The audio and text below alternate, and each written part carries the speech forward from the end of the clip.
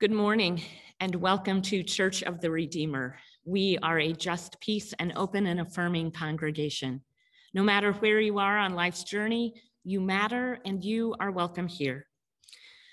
Thank you for continuing this warm welcome that happens every Sunday morning between 10 and 10:30 as we greet one another, as we discuss things of the church in a casual and warm and welcoming fashion. It is one of my favorite parts of the week. In addition to worshiping here on Zoom, recordings of this service will be on our Facebook page and on our YouTube channel on Monday. Thank you to everyone who continues to bring food for the Westlake Food Pantry. Last night, our community meal was our community meal with Clegg Road United Church of Christ, and 180 meals were distributed. Thank you to the volunteers who went out into the community to serve those who are food insecure. Next month, Bill and Elaine and whoever else, Amy and Jeff and whoever else might want to help will be cooking. And if you are available to volunteer in June, there will be several folks who are missing that are regular volunteers, and that is always the last Saturday of the month. Next Sunday, beginning next Sunday, May 2nd, we will resume having outdoor worship services every other Sunday at 9 a.m. It will be on the lawn. You are invited to bring your lawn chair, to bring your mask for a brief service on the front lawn in front of the cross. And there is a phone number printed in the grapevine to find out if we are having it due to weather. So call that number on Sunday morning and there will be a message that tells you whether we are having outside worship on that Sunday. When I went back and looked at the volunteers I have recognized over these past several weeks, I realized I was woefully remiss in not recognizing Emily Humphrey before this. While I know she would prefer to remain in the background, it is not an exaggeration to say that I could not lead worship during this time of using technology without her. She controls all of the music in the service and in addition provides patient help to those who need assistance with logging on, turning on cameras, and turning on audio. And she also sends me friendly reminders when, after more than a year, I too forget to unmute myself. Emily, I would be lost without you. Please continue to be vigilant about wearing your mask, washing your hands, and not gathering in large groups. If everyone at a gathering has been vaccinated, the CDC has now said it is safe to gather without masks in small groups. While the vaccines are effective against the variants, those who are not yet vaccinated because of age or choice now run a very high risk of contracting the virus from the variants. Please continue to be vigilant and recognize that receiving a vaccine is a way to not only care for yourself, but to care for each other.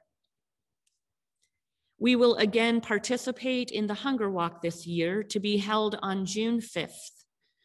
The walk is being held at the Cleveland Metro Park Zoo. We have a small group of walkers at this time, so if you are interested in participating, please contact Andy Bischoff for more information. If you are unable to walk but would still like to donate and support this worthy cause, you may send in a check or simply go to our webpage where there is a button on the homepage for you to donate electronically. Speaking of our webpage, have you gone and checked it out? Most new visitors these days go to a webpage to learn about a church before they come to visit, and ours is kept up to date and easy to navigate. two things that are important for the life of a church. Please visit it and send your friends to it as well. The web address is simple. It is corucc.org. The church is continuing to function even if the building remains closed for worship. Thank you to everyone who has continued to practice supporting the church with your monetary gifts. I know it is easy to forget to honor God in this way when we are not sitting in the pews, but it still remains important to the life of the church. You may continue to mail your gifts or donate online via the website. Thank you for being with us today as we continue to participate in worship using technology. We know that no matter where we are, God is with us. One more announcement that I almost forgot. We are in the process of having new lighting installed at Church of the Redeemer. You would be amazed at the number of people who say, there's no church near the corner of Clegg and Center Ridge Road, because we are have been so poorly lit that people drive by and don't even realize we are there. So certainly by Tuesday evening, we hope, there will be new lighting in the front of the church so that we can be seen and recognized by the community as you drive by Center Ridge Road. So I invite each of you to take time to come drive by your church to see the new lighting and the way that we are sharing God's light to the community. On this fourth Sunday of Easter, we will hear the familiar story of the Good Shepherd. As you prepare for worship, I invite you to consider how it is that you spread God's love in the world. Let us be in an attitude of worship as we listen to the prelude.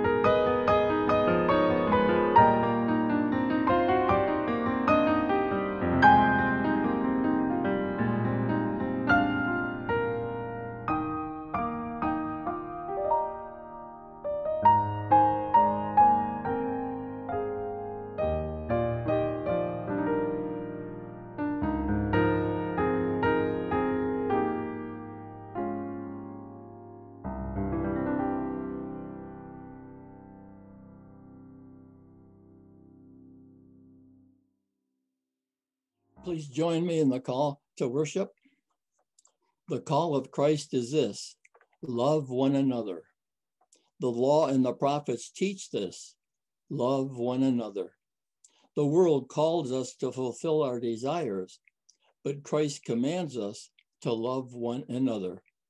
We do this best not in word or speech, but in truth and action. Beloved, let us love one another. For Christ first loved us. Come, worship God, who is love.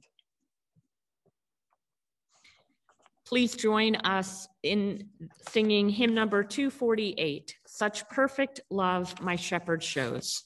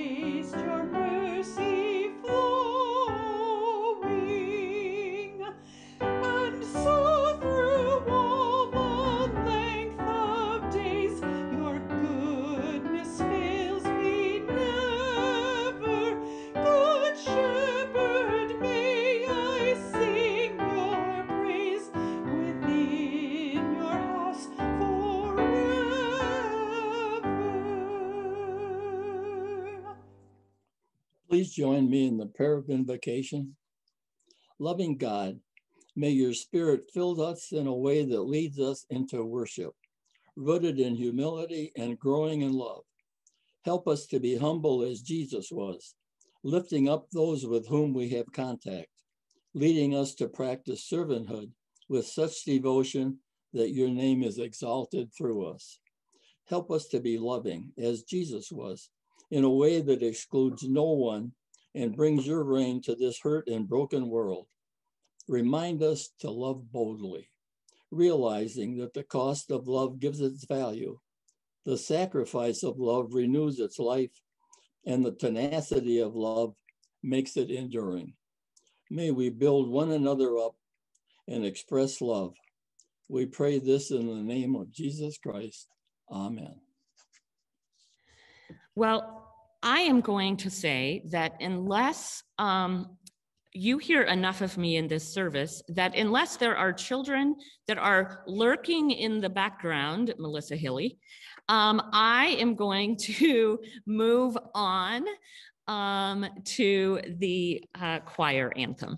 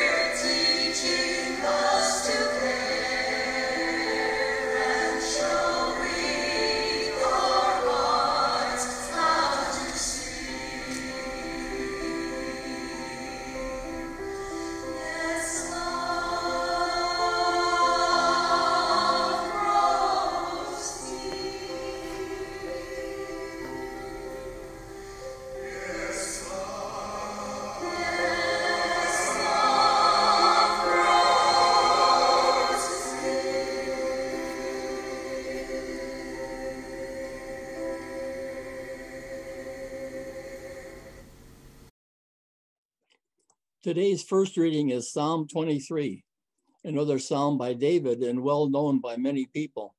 However, you won't be able to follow me word for word by memory because today's version is from the Message Bible, an idiomatic paraphrasing translation.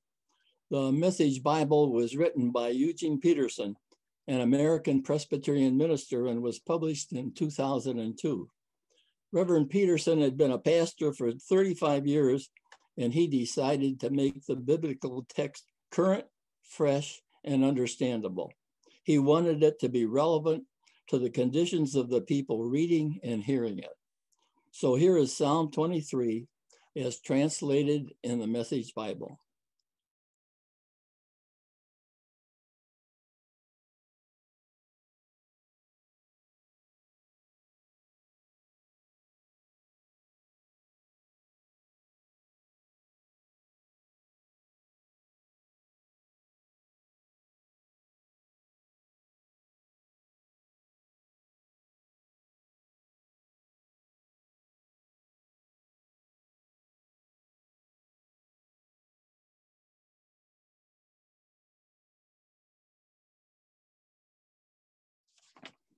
The second reading is from 1 John. This is another letter written by John, only this time not to a specific church. He sent it to several Gentile congregations, and it was written for believers everywhere. He wrote it to give these new believers confidence and faith in Christ. As an apostle, he could speak firsthand because he walked and talked with Jesus, saw him heal, and heard him teach. In today's reading, John speaks of love. He says that love is not just a feeling, but an action that produces selfless and sacrificial giving. I'm reading from chapter 3, verses 16 through 24.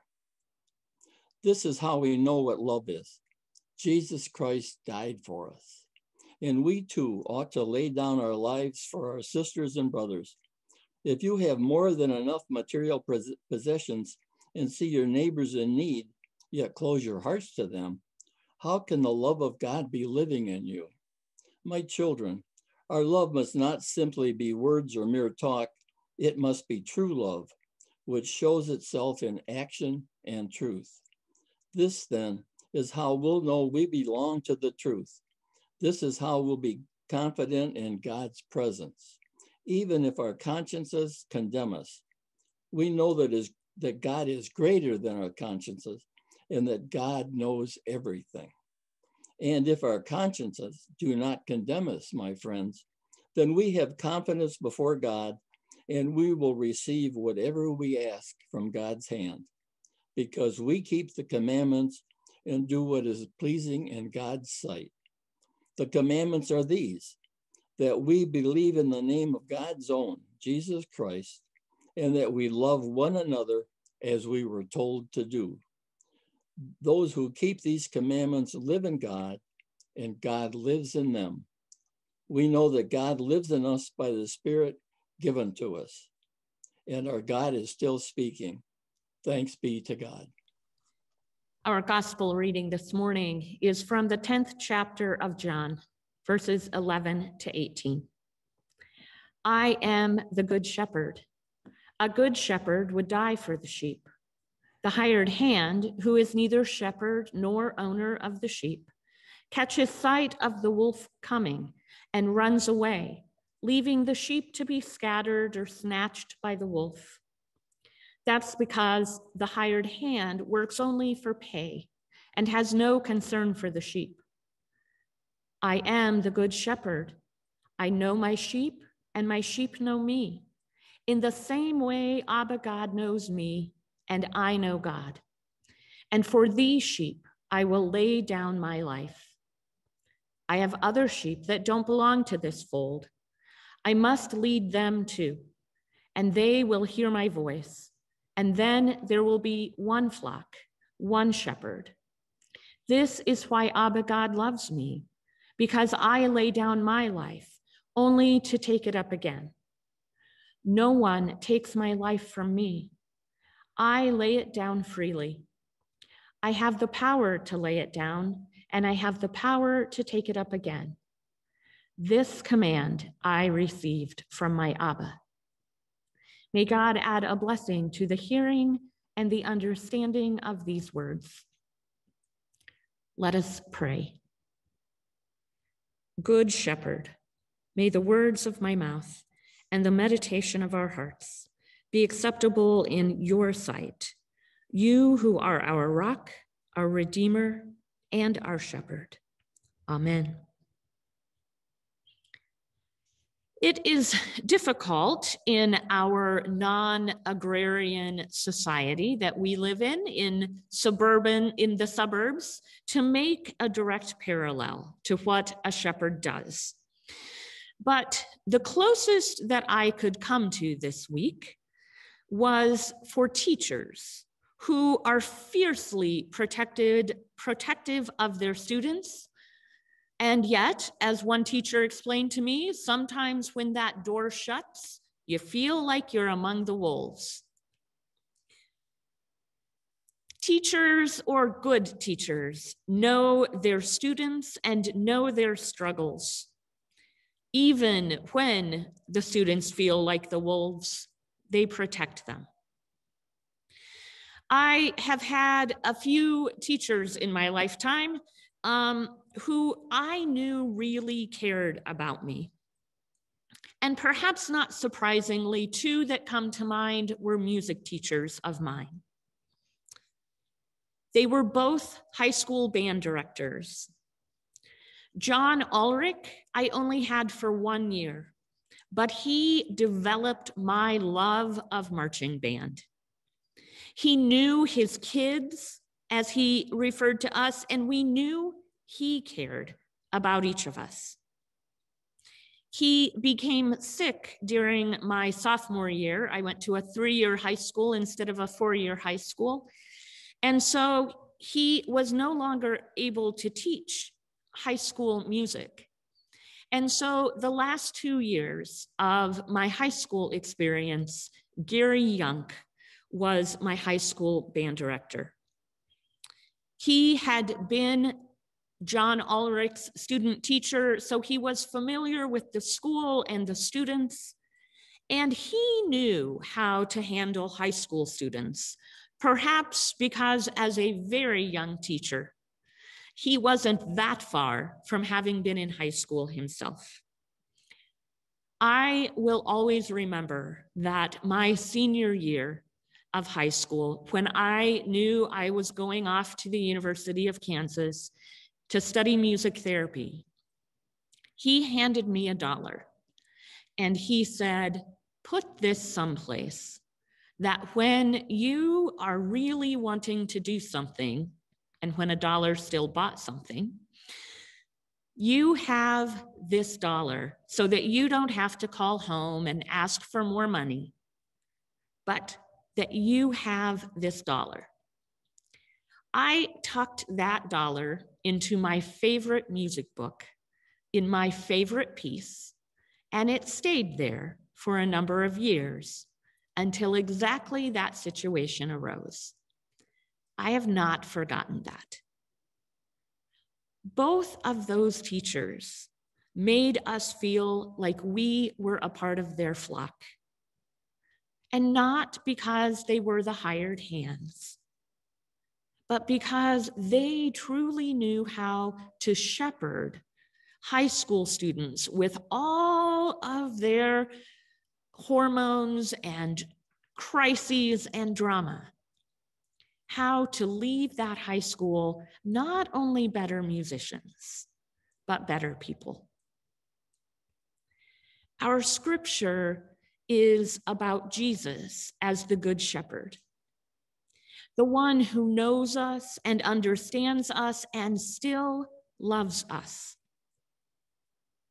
He loved us enough to die on the cross, yes, but more importantly, he loves us enough to have been resurrected. The image of the Good Shepherd is a familiar one. There are lots and lots of pictures that we have seen, mostly of a white Jesus with blonde hair and blue eyes, as the Good Shepherd. It is the warm, caring Jesus, the shepherd, the Hallmark card Jesus, not the grittiness of Jesus, the shepherd. And while warm and caring may be fair depictions, I believe the better word is the loving Jesus. Nowhere in this passage does it talk about Jesus loving us, his flock, but his actions tell us that he does. Actions like being willing to die for us, desiring to have a relationship with us, knowing us, and allowing us to know Jesus. And also loving us enough to show us how it is we are to welcome others. Jesus lives his life with love as a verb, as how we live and what we do, just as the writer of 1 John said. Love as a verb. And Jesus calls us to do the same.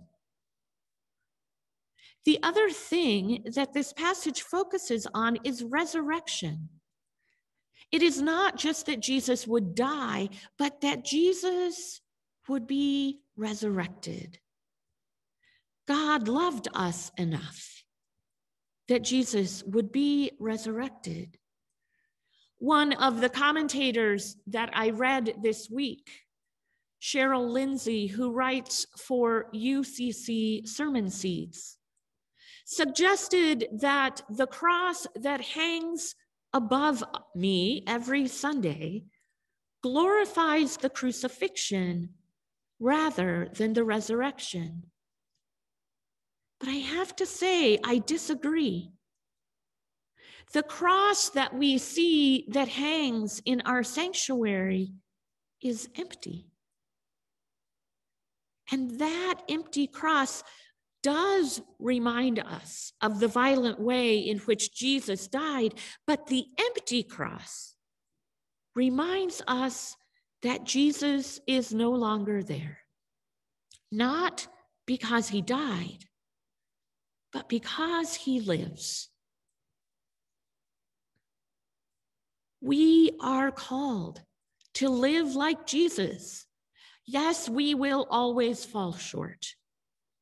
But that does not mean that we do not keep trying. So what does it mean to live love as a verb. It means that that we speak up when we hear hate language being used against our Asian American and Pacific Islander siblings. This Sunday, we recognize Pacific Islander and Asian American ministries in the UCC. This minority group has faced much hate in the past 18 months due to the coronavirus. Living with love as a verb means we correct people when they use the term China virus or China flu to refer to the coronavirus. It means that while we can be grateful to the jurors in Minneapolis in the Derek Chauvin case for convicting him of the crimes, we cannot call it justice.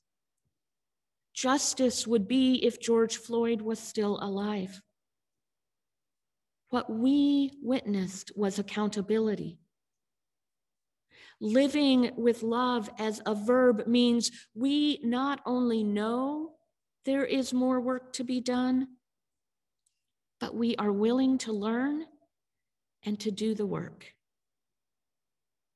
It means that we refuse to be silent about rape and sexual violence in our world. This Sunday is also a Sunday in which we recognize Break the Silence, a Sunday which was created after a 2019 General Synod resolution. I will tell you that while many assume that this applies only to women, men are also victims. Breaking the silence means that we acknowledge that it occurs and work to eradicate it in our society. Living with love as a verb means that we are willing to talk about it. Finally, living love as a verb means things that I haven't even thought of yet, that you haven't even thought of yet. All of the things I listed are important ways, but they are not the only ways. 2 weeks ago, our youth shared ways that they were living love. This week, some of them saw organizations to which they donated, like the Equal Justice Initiative, speaking out about the Chauvin verdict. Our youth can and have shown us ways to live with love as a verb. We do not glorify the brutality of the crucifixion, but neither can we ignore it. Jesus died because he spoke up for the oppressed, because he worked for real justice, and because he acknowledged the pain and suffering in this world. But he worked to change all of those things, and because of that, the authorities had him killed. This passage reminds us that Jesus was willing to die on that cross, but the cross did not have the final word. Resurrection followed. The Good Shepherd is our model, and our faith tells us we must follow. Author A.R. Lucas says, to be grateful, to be hopeful, to be brave, to be forgiving, to be proud is to love. To be, a central verb in our English language. Go out, determined to be love as a verb. Amen. Please join me in hymn number 252, Savior like a Shepherd, lead us.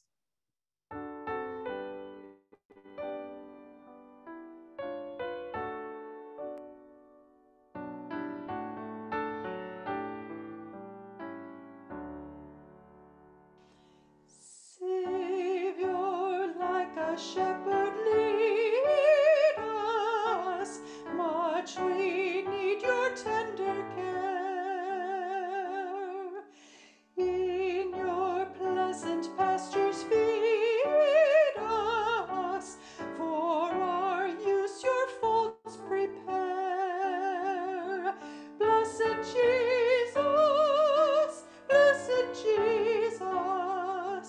you have bought us, yours we are. Blessed Jesus,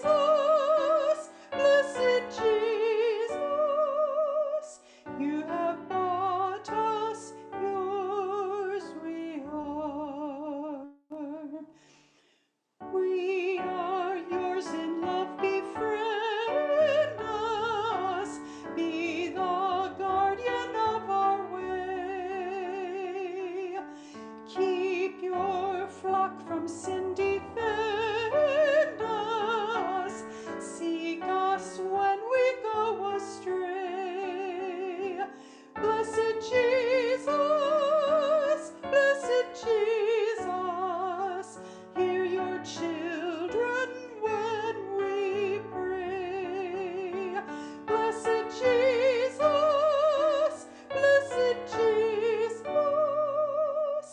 hear your children when we pray.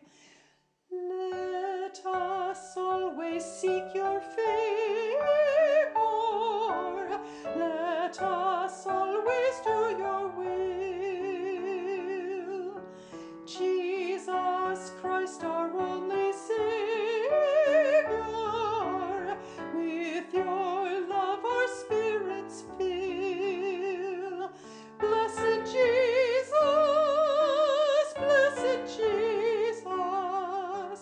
you have loved us, love us still. Blessed Jesus,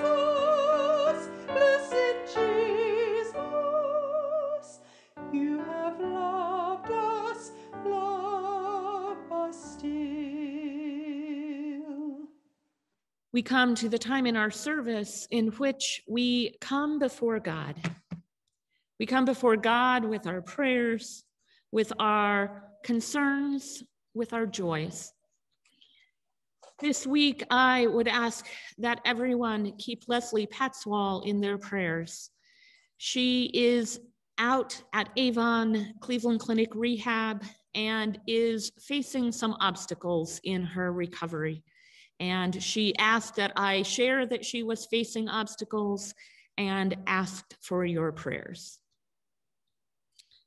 Let us begin with a time of silent prayer.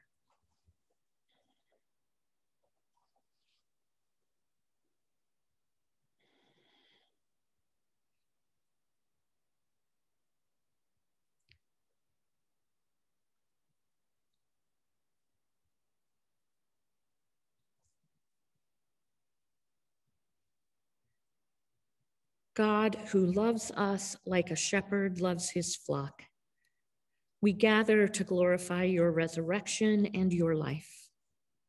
We give thanks for your forgiveness and grace. As the sheep are welcoming their lambs at this time of year, we know that you welcome us into your reign, even while you call us to work to bring it into existence. We come with joys and concerns, knowing you hear them all and respond in your way. Our prayers include those who continue to live daily with the struggles of infertility, those who face loneliness, those who live in war-torn countries, those who lead our country amongst great division, those who seek to institute justice, those who live among violence and face violence from those who are called to protect,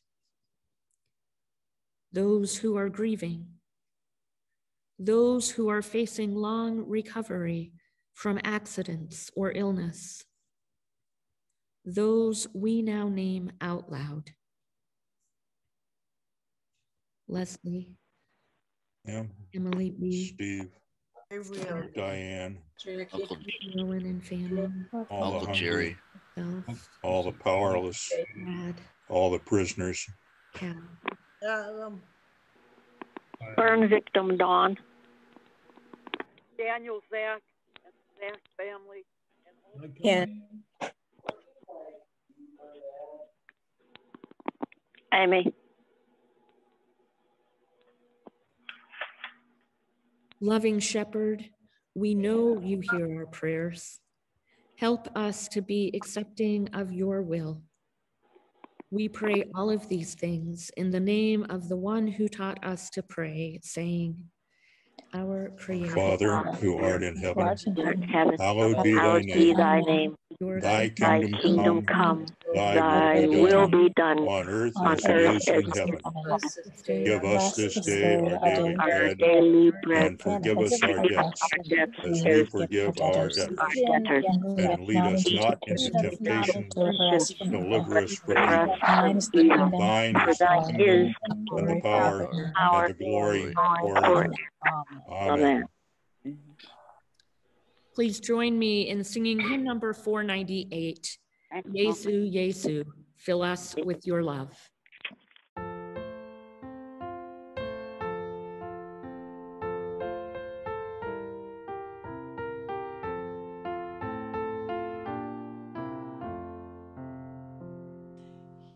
Yesu, Yesu, fill us with your love, show us how to serve the neighbors we have from you.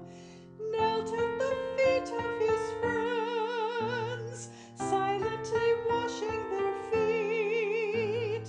Yesu, you acted as servant to them.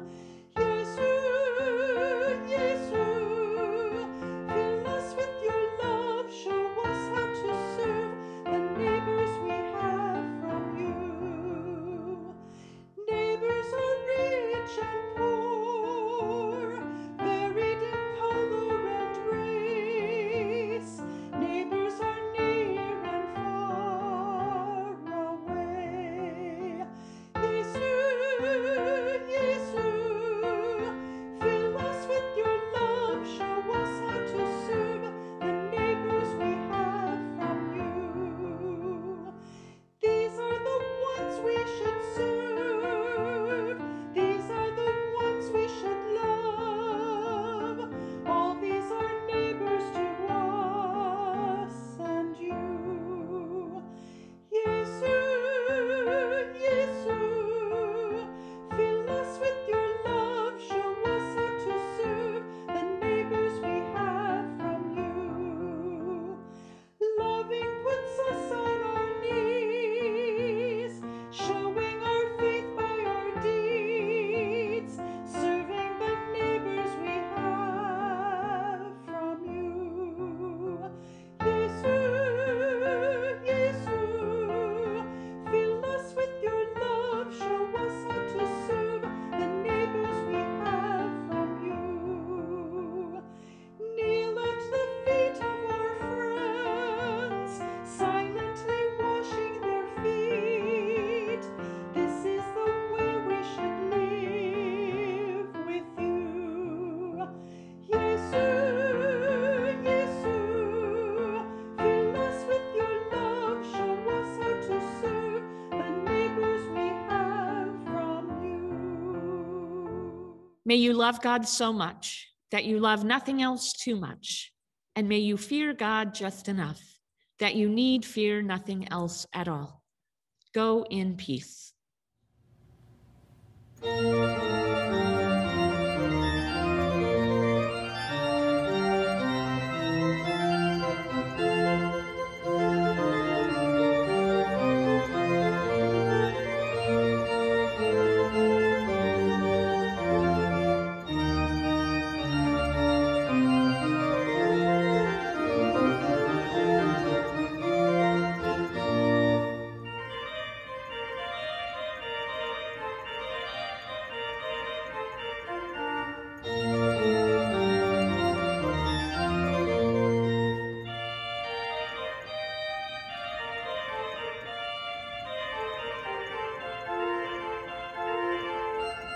Amen.